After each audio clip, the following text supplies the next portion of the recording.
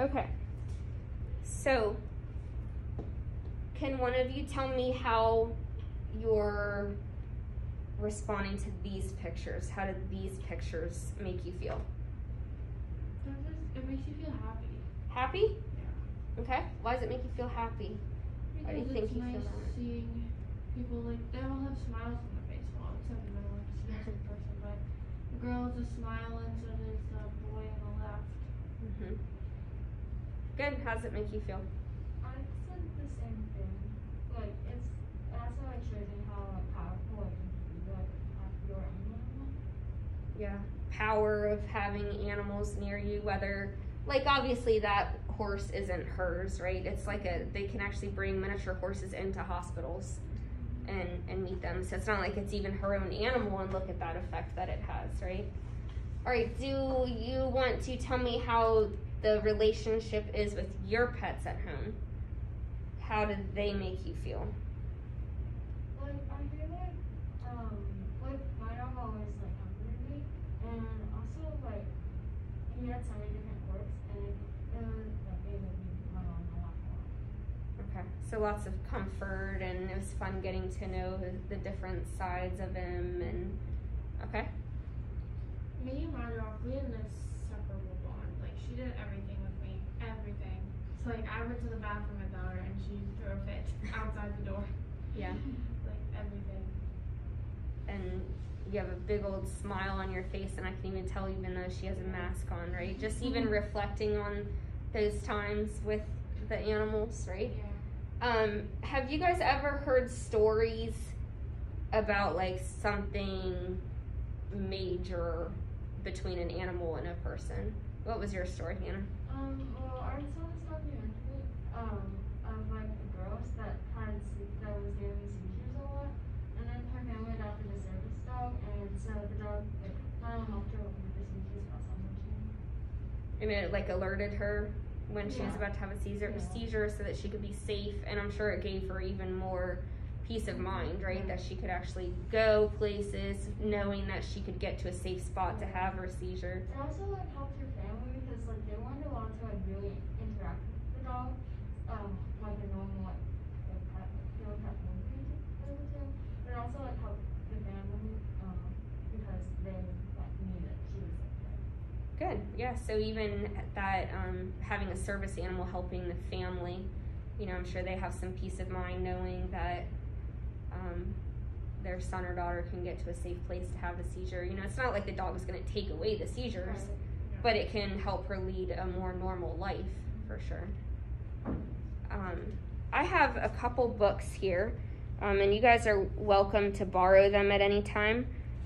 This is a good one, Alex and Me, is about an African gray parrot. It was like the smartest bird known to man. It can like add and subtract, and the vocabulary that it had was amazing. So the owner, she was actually like doing research as far as like that kind of training and figuring out how smart the bird is. So what started as a research project turned into like a beautiful relationship with the bird. It says, "You be good, I love you," were Alex's final words to his owner, research scientist Irene Pepperberg, before his premature death at age 31. This one is a good one. This is about a dog who was adopted at an old age by her, and she adopted it knowing that the dog had cancer, a malignant tumor, so she knew it was going to spread. But when she adopted that dog, she thought she was healthy as a clam, and it turns out she had cancer too. So they went through cancer together. This one was a story about a border collie, and I think they were in New York, and it was just about this border collie helping the owner kind of find himself and find what he needed in life. This one is short stories. There's like a million. Some are like a page long, some are a couple pages long, but it's all stories about how animals were able to intervene and help people out in some way or another. I think the most interesting, I guess, stories that I have about the human-animal bond was, I don't know where I read it or saw it. It might have been a documentary. But there was a nursing home, and they had a cat. And this cat was just like, I don't know, a typical cat. Didn't really love anyone. It just kind of wandered around and kind of kept to itself. And it might let you pet it a little bit, but it never loved going up to people. And the nurses in this facility started to notice that if one of the residents was about to pass away, the cat was always there. Always. And it was like a day or so before, and the cat would never go into the rooms unless that person was about to pass away. So it got so like concrete that this cat knew it was going to happen, that they actually used that cat to know that the human was going to pass away, and they would call the family members to come in and say goodbye. And it was like 100% accurate that human was about to pass away. I mean, I just thought that was phenomenal. To have a cat that doesn't even really like people, you know, it's not like it would wander in the rooms. It specifically went in almost like to say goodbye to that resident, and therefore gave the family members an opportunity to say goodbye.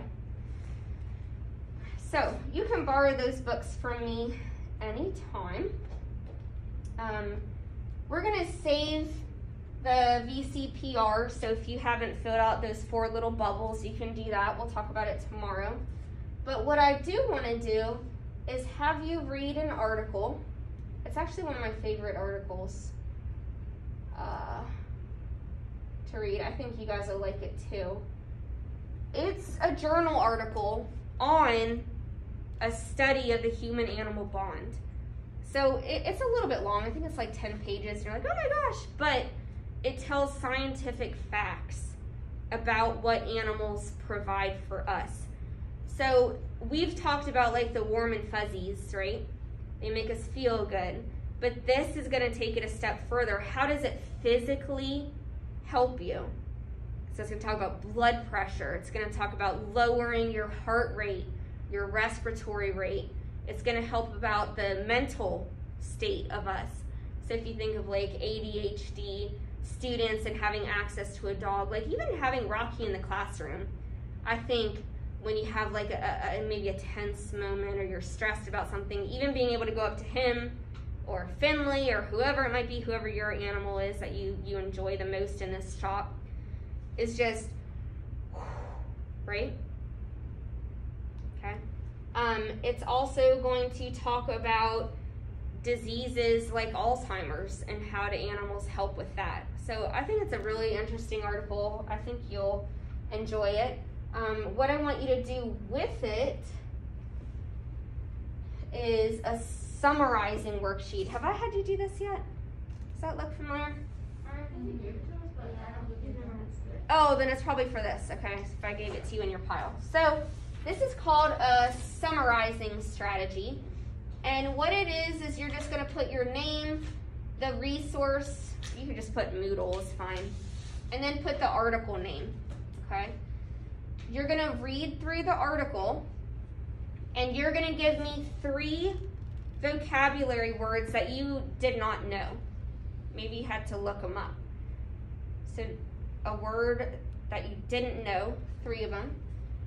And then 3 big, huge ideas. So don't do something real specific. Do 3 big ideas, and then use those to talk about the article. Okay? So what I'm looking for is that you have the 3 words. Did you have 3 big ideas?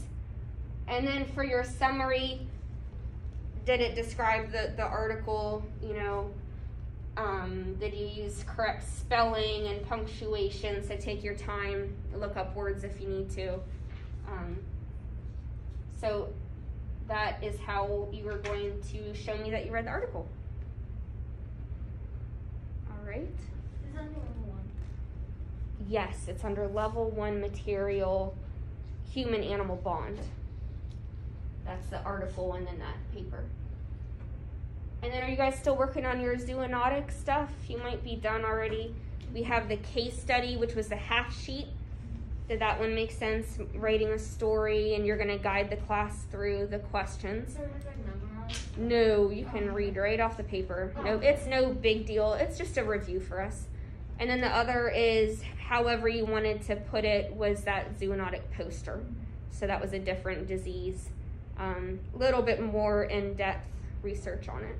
And we're going to post that around the room and have a review that way. Those are due for you when? When did I say those were due? Wednesday. Wednesday? That sounds right. Okay, so Wednesday. You guys can give me those. All right.